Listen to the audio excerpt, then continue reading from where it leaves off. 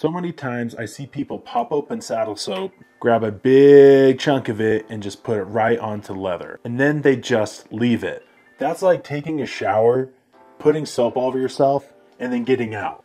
Saddle soap is a soap. It's to clean your leather. It is not to condition and protect it. It's an astringent. It will take oils out of your leather. I'm not saying don't use saddle soap, but use it the right way. And after you've cleaned off your leather with your saddle soap, then you can condition it. So I have 3 levels of boots here. One that was recently conditioned. One that was conditioned about a month or 2 ago and has had some wear. And then a pair of boots that has never been conditioned before. Let's start with our boots that have been conditioned before. I'm going to show you how to apply saddle soap. Now, like soap, it needs some water to activate. You can do that with a brush or a towel. So you will want to start off with some warm water. And if you can, have your boots by the fireplace, maybe in the sunlight, get them a little bit warm. It'll just make it a little bit easier to wash them. So we are going to dunk our brush in the water and we're going to get some suds going on our saddle soap. See how that looks more like soap than just something you slap on your boot and leave it? Then we're going to start working the saddle soap into our boots. Now you can use this for any kind of leather boots, whether they be motorcycle boots, hiking boots. It works with them all. Now the reason I'm using a brush is because we do have some embroidery here. You might have some stamped leather and it will easily get into those crevasses. It really does not take much soap to clean off a boot. Now people might say saddle soap is for saddles. Well, leather is leather. Yes, cowboy boots are a little bit thinner. Well, I should say much thinner than a typical saddle. They're gonna have a lot less oils in them. But if you do a light coat, don't do too crazy with it and don't leave it on the leather for too long. You're gonna be totally fine.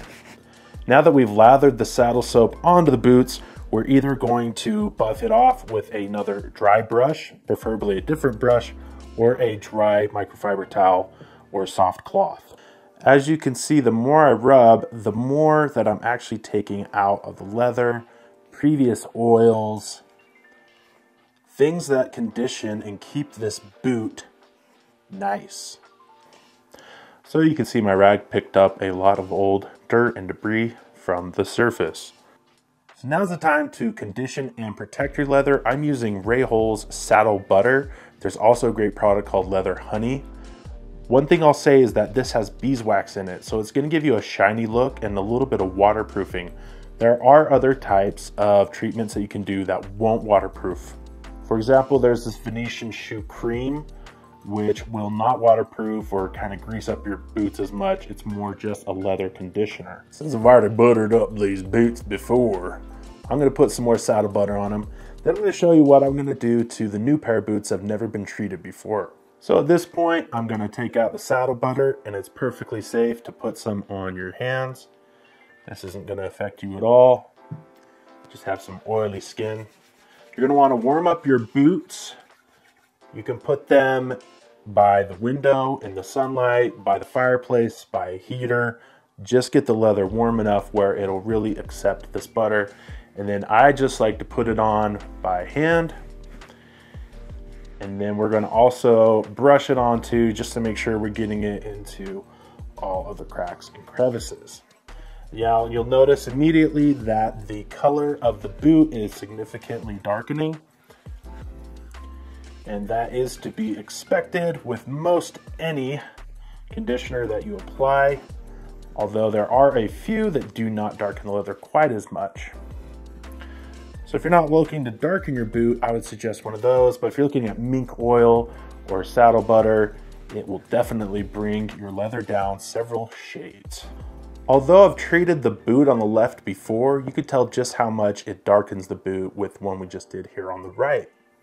And eventually it'll start to wear off a bit and become more like this one here. Yeah, I bet you wanted to see me rub oil over my boots today. Yeah, that's right. Yeah, that's nice. Ooh, yeah. Okay, so the right boot has dried a little bit longer than the one on the left. When it looks dry to touch is when you can buff it with a clean rag or towel. This saddle butter does smell amazing. It reminds me of being down at the farm. Oh yeah, that there's a pretty boot, tell you what. Now these boots have never been treated before, so I'm not going to wash them. I'm not going to saddle soap them. I'm just going to get right into the conditioning. If you do need to clean your boots before you condition them for the first time, I'd suggest using a diluted all-purpose cleaner and some water, something very light to just get some dirt and debris off.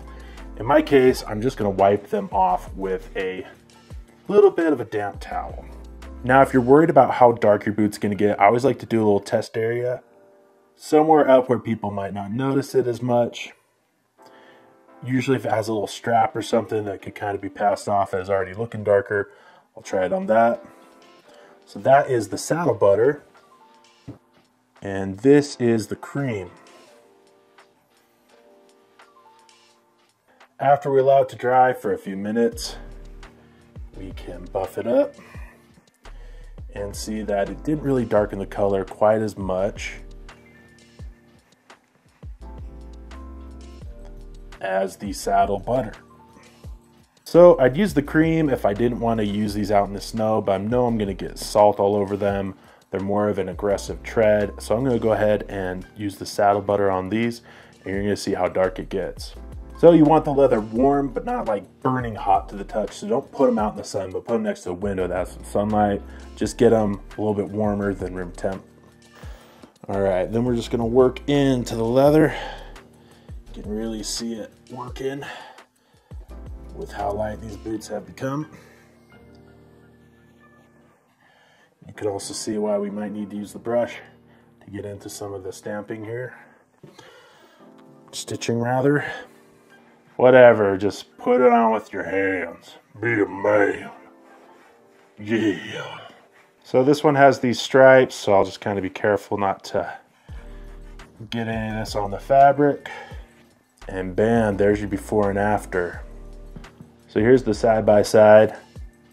This right boot does need some more polishing. It's still drying, but you can already see a huge difference. It really pains my soul to see guys out there with muddy, greasy boots that aren't cleaning them off, because you could get so much more life out of your boot if you just clean them off and condition them.